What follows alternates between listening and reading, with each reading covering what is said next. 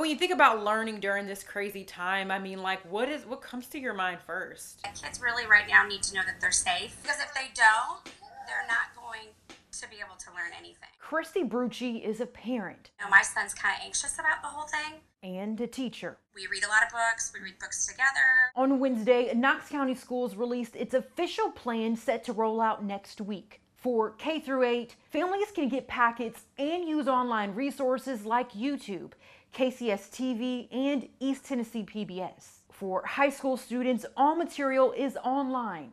If you don't have a device, you can request one with certain parameters. Many districts are using the packet and internet approach nationwide, which Brucci says is probably a process for everyone. And that's the hard thing too when you get into, different grade levels, different needs. The reality of learning at home also affects many parents. It's just a totally different thing that, that anybody's ever really had to do before. Lee Fogarty is also a parent in Knox County and says while he has help as a working dad, everyone's reality is different.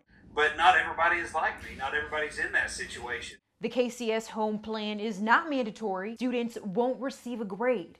In the meantime, parents say the whole idea of working and learning from home is a work in progress. We just need to give each other some grace. Just do the best you can, and that's okay. Gabrielle Hayes, 10 News.